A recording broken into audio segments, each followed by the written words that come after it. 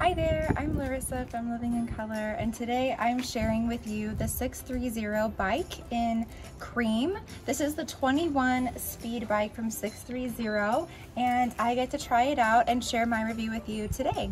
So the first thing that I want to point out about this bike is that I love that I can express myself through the fun colors. So this is the cream color, and my daughters have a yellow bike as well, so they like that I get to match. Another thing that I noticed as soon as I got onto the bike was that it was extremely easy to mount and then extremely easy to get off of as well. So my last bike was a little bit harder to climb onto. It wasn't as smooth of a ride. So I feel like it's a very comfortable seat, a very comfortable ride as I'm on the bike.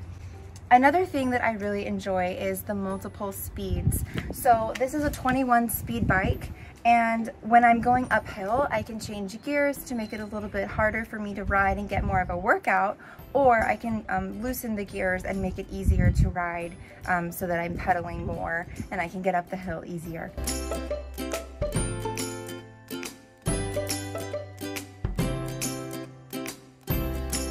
Another thing that I wanted to point out too is the rear rack. So the rear rack is so convenient because I can put perhaps a cooler or something to store our snacks in, and I can bungee it to the back, and then I have all of our drinks and our snacks for our long family bike rides right here for easy access. So I do love that feature. I didn't have that on my last bike.